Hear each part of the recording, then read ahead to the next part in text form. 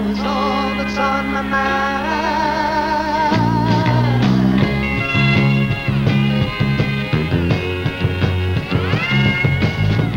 Where are the children of tomorrow?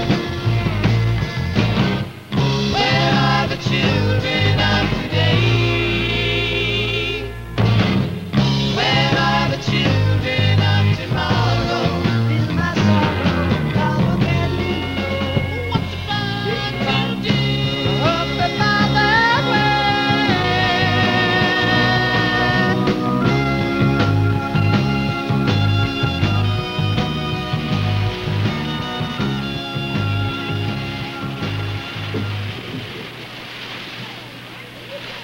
When it's summer in California, people flock to the beaches. They come to surf, to swim, or to just spend the day lying around soaking up the sun. It's a great place to come and bring your girl, or to come and look for one. A lot of people like to put up an umbrella, sit back, and just enjoy the casual atmosphere. But on some of the California beaches, from Santa Cruz to San Diego, thousands of people gather every weekend to watch a select group of athletes play in grueling sand volleyball tournaments.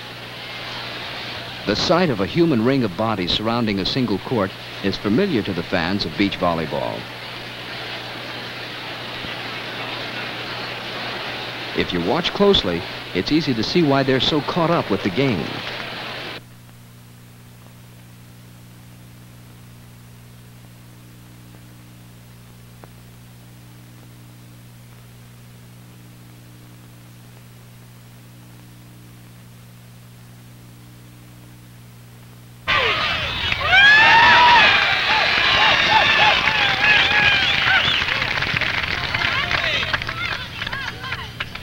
Millions of people around the country play and enjoy indoor volleyball.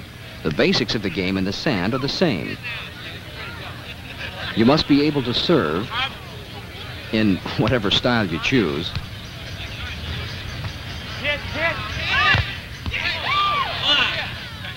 Sometimes a little dive comes in handy to keep the ball in play. And of course it helps to be able to jump just a little bit too.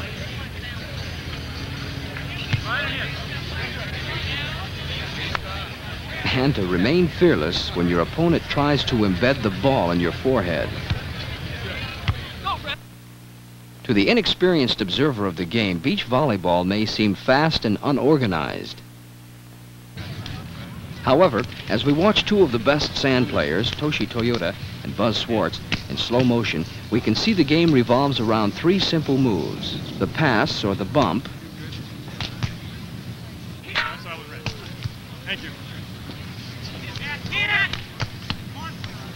the two-hand set,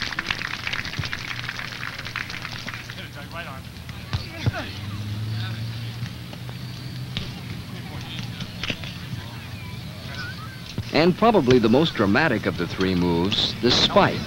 Hit it! Yes!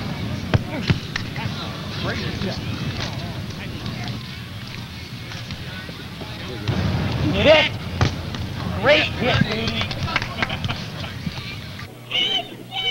Now, you don't have to be as good as Toshi or Buzz to enjoy the game, or even as old. It helps if you're at least as big as the ball, but sometimes even that isn't necessary. If your bursitis isn't too bad, even the Geritol set can enjoy a leisurely game on a sunny day. While sleek suntanned bodies seem to be common on the court, sometimes an old pro, regardless of the shape he's in, can teach the kids a lesson. Here we see a good example.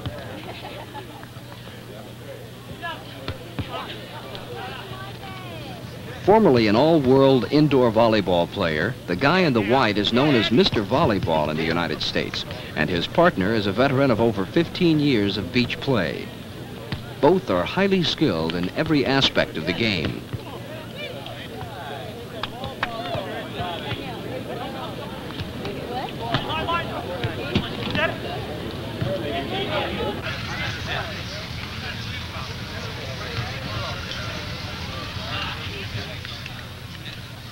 Most volleyball fans will be more familiar with the game as it is being played by these young ladies. Six-man, or six-women volleyball, becomes even more exciting and challenging when played on the beach.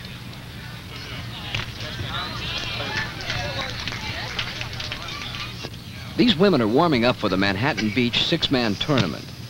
They obviously take the game just as seriously as the men and often have fiercely fought competition between teams. Yeah.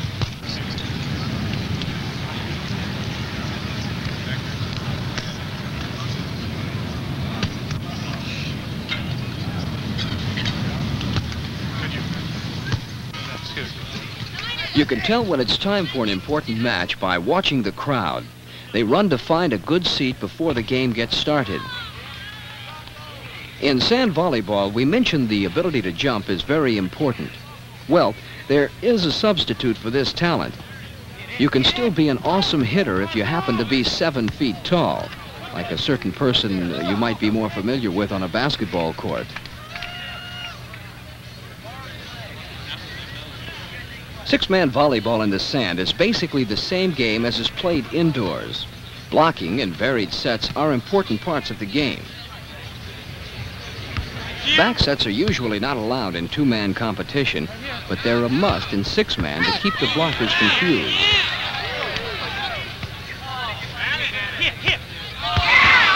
The block is also very important. Without it, there would almost always be a point for the attacking team. And when the game is over, a handshake and a cool drink seems to revive everybody's spirits.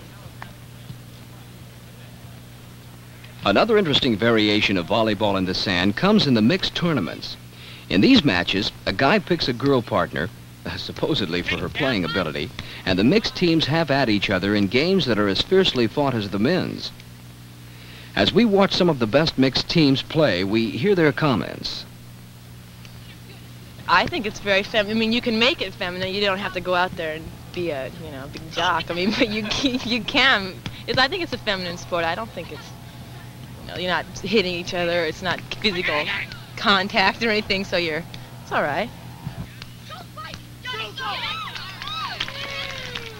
Well, I like to play girls because I like to hit, and it's fun.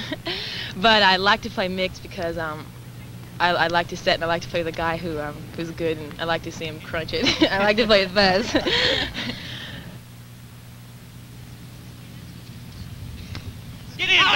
Of course, there is always more than volleyball to look at on the beach.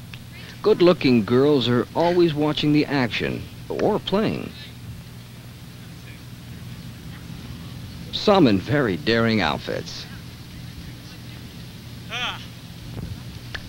Although it's nice to have the girls around, sometimes it can be pretty exasperating. It's good, it's good. Come on. Get up, go, get up! Come on. Over, Kenny! Ah!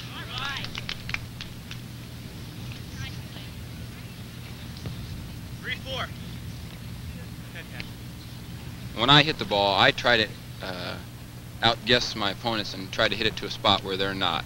And if I happen to hit it at somebody, then that's the way it goes. I mean, I don't, in a game like mixed or hitting, when we were just playing against Rose and Matt, I have no qualms at all hitting against Rose. In fact, she dug me probably 3 times. So, she's as good as defensive player as far as digging and so on as most guys. So, you can't hold back.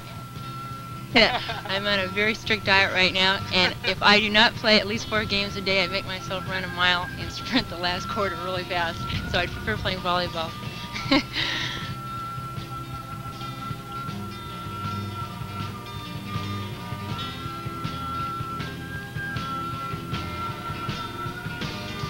Well, it's good exercise.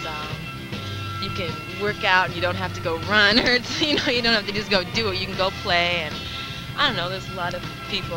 Most people I know have. I've been playing since I was like 13, so I've grown up with it. I've always lived on the beach, and it's neat. It's outside. And it's a nice sport.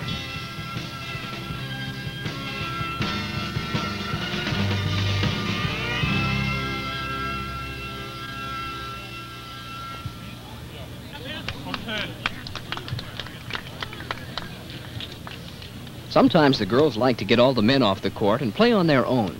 For these women's tournaments, the nets are lowered a few inches, but otherwise the game is identical to the men's two-man competition. He's up. Rose and Nina, the same girls we saw in the mixed tournament, make an impressive team.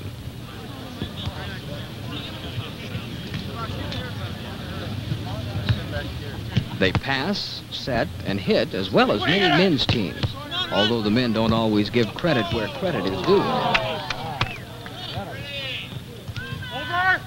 Men are getting beat. Men are so competitive about the rating system now and stuff that they want to play and work out, and they don't want to play against girls, maybe just because they don't feel afraid of getting beat by them or something. I don't understand it. As the tournaments move up and down the Southern California coast, it's easy to see a distinctive atmosphere for each different beach. The Open tournament, held at Sorrento Beach near Santa Monica, California, is usually called Muscle Beach, for some reason. Strong men, acrobats, and a lot of really interesting people can be found walking the sidewalks at Muscle Beach.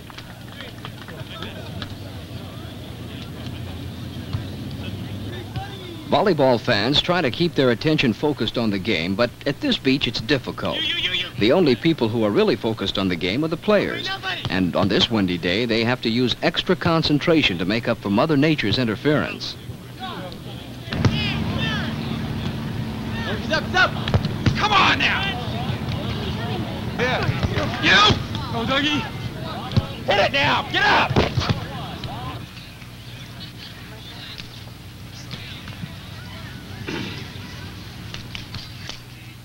In sand tournaments, most players are rated on their ability. The rankings start with B, then A, AA, and AAA is the highest.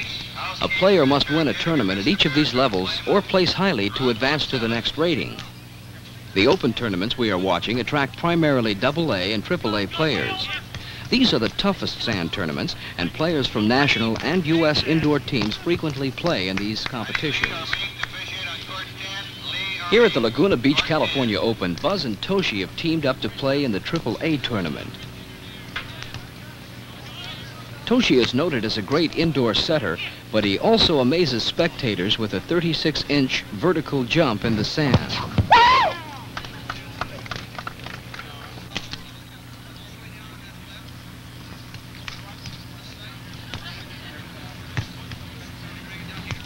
Nobody.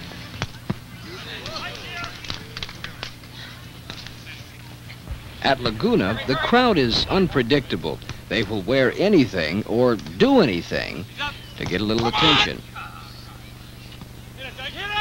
If the crowd doesn't like a player, well, they'll let him know.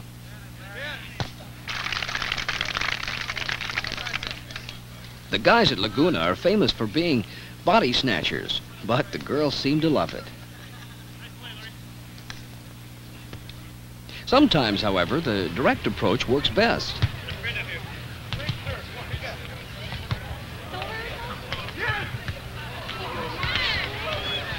But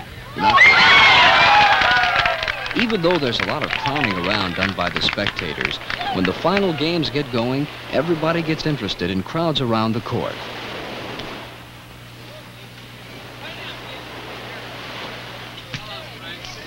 The Open tournament at Manhattan Beach, California is held late in August and is considered the most important match by most of the good players.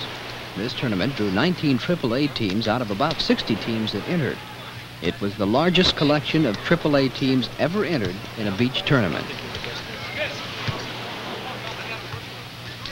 All tournaments take at least 2 days to complete, and games usually get underway early in the morning before the herds of sun worshippers arrive.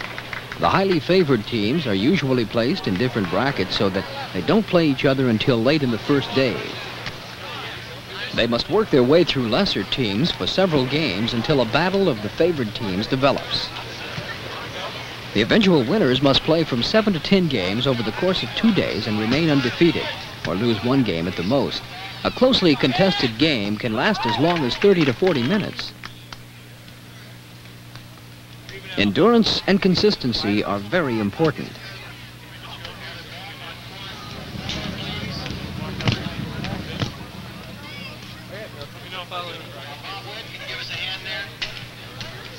Players seem relaxed and casual as they take their early morning warm-ups, but by the time a few games have gone by, the teams quickly become intense on their playing.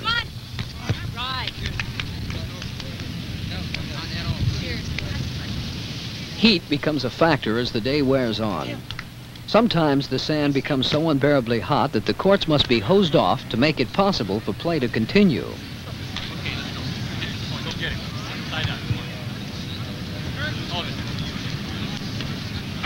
We can scratch 40. Scratch it. Even the spectators find they need that extra dab of protection from the hot afternoon sun.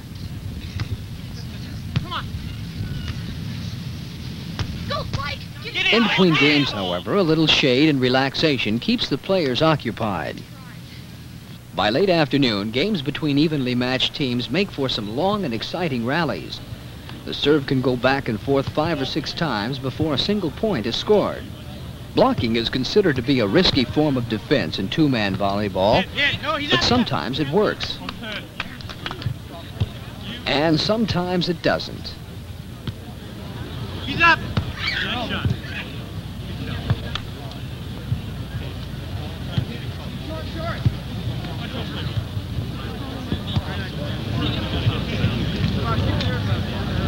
The soft sand makes spectacular defensive moves possible. A team that really hustles for every ball can often keep seemingly impossible shots in play.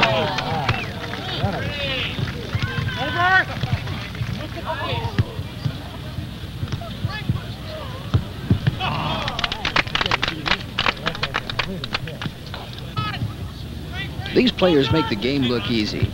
They jump and run around the court effortlessly, but it's really not as simple as it looks.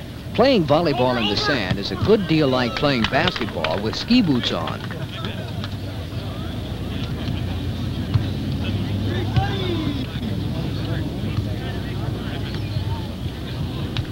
You. Nobody.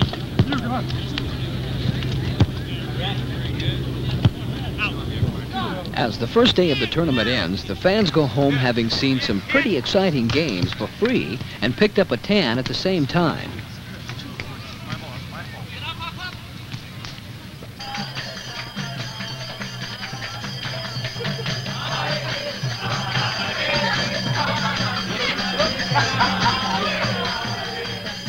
Of course, not everyone comes to the beach for the same reason. This group of Hare Krishna worshippers believes the beach is as good a place for chanting as playing volleyball, and actually worship their way right through the middle of the final game of the tournament. Conrad Noon, you guys ready to go on court 11? 5 minutes? On the last day of action, the pressure starts to build on the players. The final few games are played in front of as many as 3,000 spectators, many of them crowded to the very edge of the court. Niles to officiate court 11, they're ready for you. Thank you. Henry, hurry. On court 3, Brachel's He lost his legs there. You guys about ready? He lost it, started falling there. He'd have had it. Good. Here, O'Brien, officiate on court 3. Before a game starts, each player discusses strategy with his partner and sometimes other teams. Okay.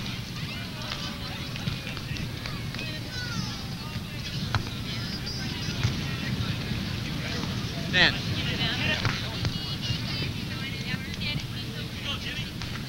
The warm-ups now become methodical and take up to 15 or 20 minutes before the players feel ready to make delicate sets. Good. Ball, hold it. Hold it. You're good at it.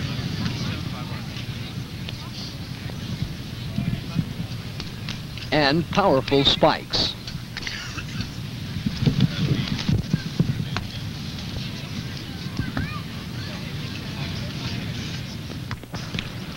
Even as the tension in the last game mounts, you can't always expect fans to keep their eyes on the court. A lot of things besides volleyball look pretty good in slow motion. He's up. As we watch some highlights from the final game, we let the picture speak for itself.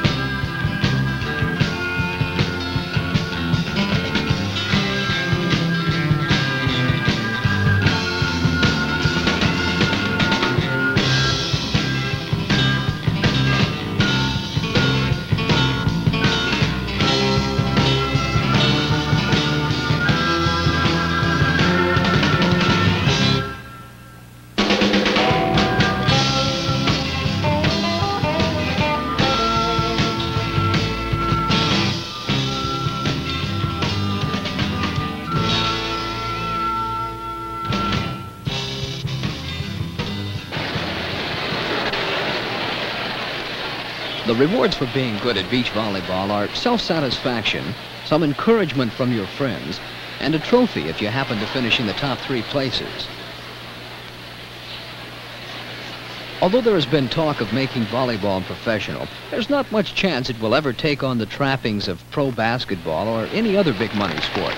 The game would undoubtedly lose some of its charm and attraction if you took away the sun, surf, and bikinis and put it indoors. The beach crowd has too much spontaneous fun to want to be cooped up inside. Where else but at the beach could a frustrated and intoxicated player express himself?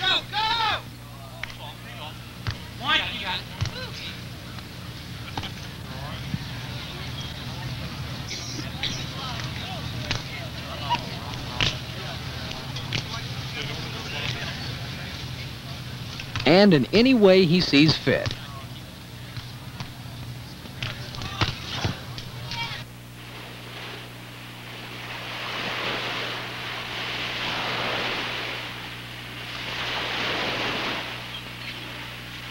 The grueling 2-man competition is great to watch, but volleyball, like surfing and other beach activities, is really just plain fun. Here at San Onofre, a famous Southern California surfing beach, there aren't any tournaments or high-level competitions. It's a family beach, and everyone comes to have a good time.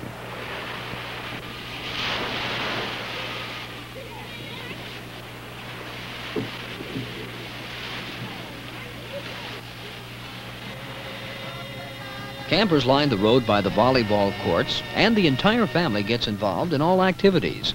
Since the object is to have a good time, no one worries about who is on their team. Young and old, men and women, and even husband and wife get together for a good game. No one cares about ratings or your own unique style. We are the children of tomorrow. We are the children of today. The best thing about beach volleyball is that everyone can play and enjoy. And whether you're in it for competition or relaxation, as Nina said, it's just a neat sport. We are the children of tomorrow. We are the children